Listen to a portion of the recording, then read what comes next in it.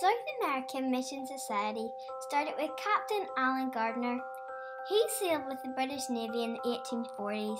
He travelled many times around the Atlantic and Pacific Oceans.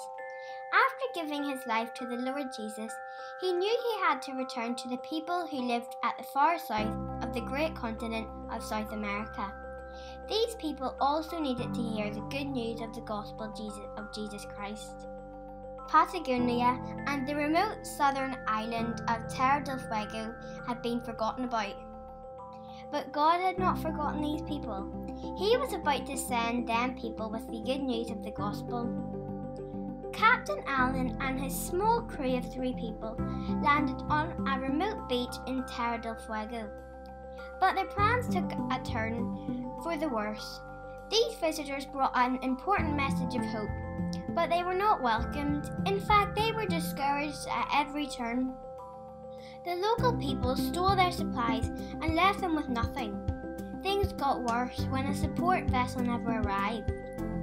All the while, Gardiner kept his diary and continued to see the goodness and graciousness of God in his calling to go to these forgotten and ignored people.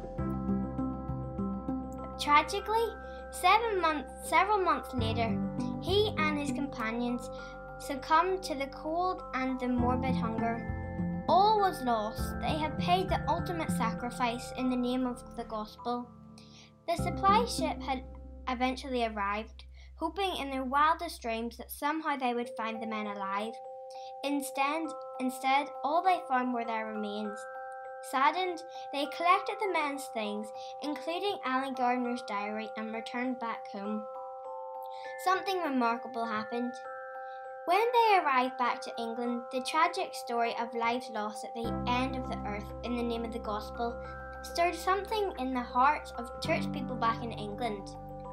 After the news of this recent event was published in the London Times, more men and women said they would go to Patagonia.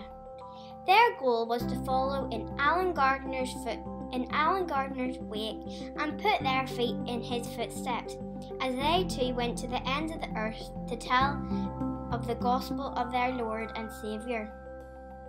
The Patagonian Mission Society was formed from this seed. The first church was established in Ushuaia 15 years after Gardiner's death.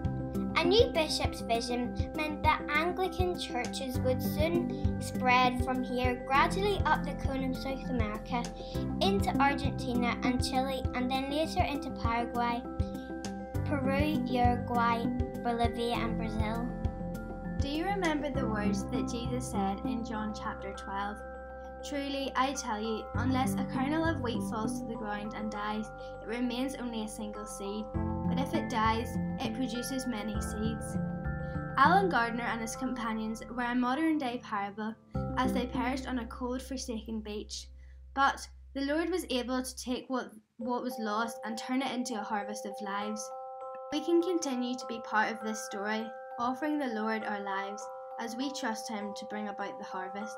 SAMS is committed to continue in partnering with the church in South America with the same conviction that Gardiner had, that Jesus Christ is the hope of the world, to the ends of the world.